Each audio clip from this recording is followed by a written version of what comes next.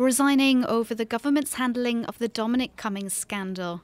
Junior Minister Douglas Ross explained, "I have constituents who didn't get to say goodbye to loved ones, families who couldn't mourn together, people who didn't visit sick relatives because they followed the guidance of the government. I cannot in good faith tell them they were all wrong, and one senior advisor to the government was right." Many other MPs, including members of the ruling Conservative Party, have called for Cummings, the Prime Minister's closest aide, to resign or be fired, angered by Boris Johnson's defence of his actions. During a press conference on Monday, Cummings argued that his 260-mile car journey was necessary because of childcare issues, while both he and his wife were suffering from COVID symptoms. Quizzed about a further drive they took to a scenic castle, he said he had wanted to test his eyesight.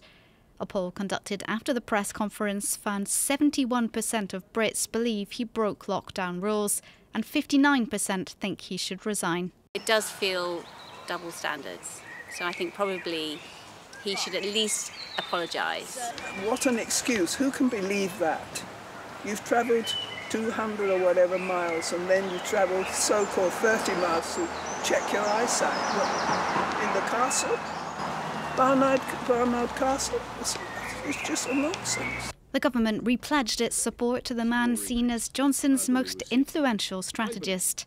I think reasonable people will understand why he acted as he did. I think there are unique circumstances in every case.